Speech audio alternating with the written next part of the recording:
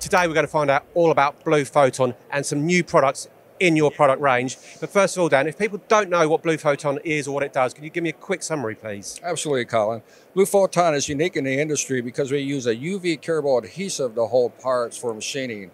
What this does is eliminate all clamps that may get in the way of processing, and it also allows five-sided access to your part.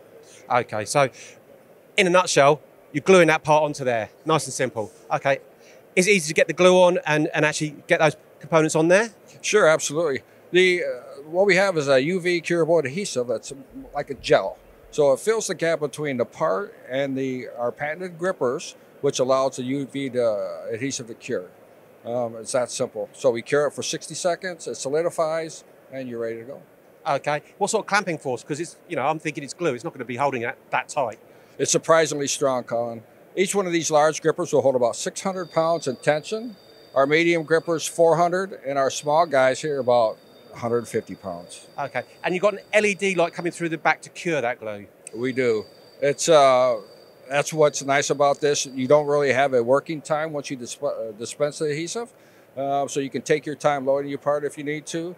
After exposed to our UV source, it's 60 seconds, it solidifies, and now you're ready to go. Okay, but is that UV source, is it robust when it's in the machine? Because, there's a lot of working going on in there. In some cases, absolutely, especially on larger parts. What you can't do is leave the UV head in the machine during machining, but not a big deal. So you just put them into the fixture, cure your job, bring them out, and run your part. Nice and simple. Now, I've machined my part, and I'm thinking straight away, really complex parts, but we'll come to that in a little while. I've then got to remove it. Is that easy? Absolutely. We have several different ways to remove the adhesive.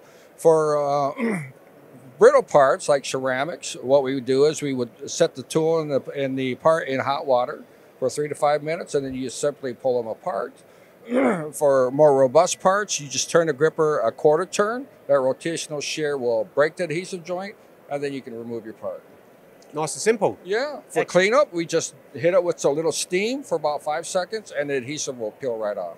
Okay, so super complex parts and really rigid, so I'm getting repeatability, accuracy. But this is the new product range, because before, what were you doing before and what are you doing now? Well, before, basically what we did is just supplied our hardware to customers who built their own custom fixturing. What we decided to do is come out with 3 different size pallets to help people who want to get into Blue Photon and not sure quite how to do it. We're all set now. Yeah. That's it. And 0-point system on the back, I'm assuming. Absolutely, and we use that for quick on and off the machine to help get rid of that operator influence on loading your part. Yeah, want to avoid operator influence at all times if you can. No disrespect to the operators, of course. Absolutely. So, nice set here. But what happens if I want a bigger part? For a bigger part, we can make a larger pallet, or the customer can make their own pallet. Like every good engineer, absolutely. Yes. But also you've got another new product as well where you can go larger components. Well, we have a new stabilizer system that's adjustable. All the customer needs to do is take our UV puck, our Blue Photon puck, stick it onto their part. We have a stabilizer arm that comes from the table up to the part to strengthen and solidify that part in space. Okay, and that just attaches the T-slot in the machining on the bed? Yes, absolutely. Nice and simple. And again, getting that rigidity as well, though? Yes, it's a very strong system. The customers will be really surprised with how strong it is. Okay, and then going back to what I mentioned earlier about complex parts, because you can also go even further, because you can 3D print not only the fixturing, but the components and then hold those as well?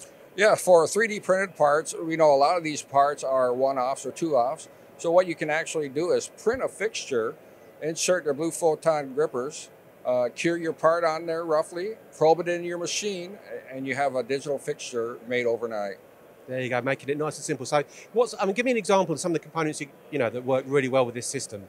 A lot of our customers use our system for investment castings, cast parts with odd shapes. They also use it on 3D printed parts where the parts are very organic, thin, compliant in certain areas. So they use our grippers to hold those thin areas. But you can also use it on billets, because what that does is it gives you five-sided access without having to put a dovetail in your part. Right. Dan, great introduction to Blue Photon and how you've expanded product range. So if you've got any complex parts or any parts really, get in contact with the guys at Blue Photon.